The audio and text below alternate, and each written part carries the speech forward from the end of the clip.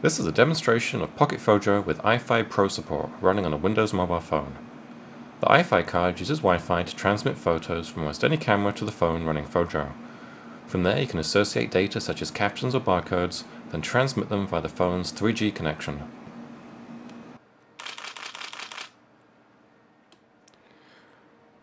One of the new features of this card is that you can choose which images to send using the Protect button on the back of the camera.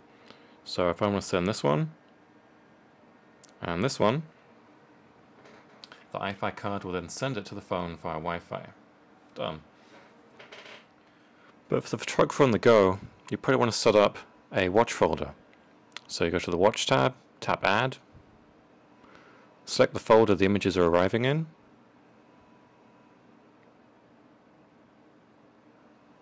and you can choose between sending the image via email, and you can copy it to another folder, FTP, FTPS, Iris protocol, and secure FTP. You can also apply actions, such as adding a caption, recompressing, increasing the saturation or sharpness, resizing the image to a set size, and a whole bunch of other options.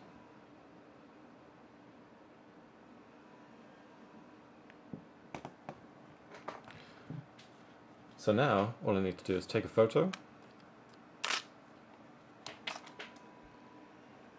press the Protect button, and the Wi-Fi card is going to send that to the phone.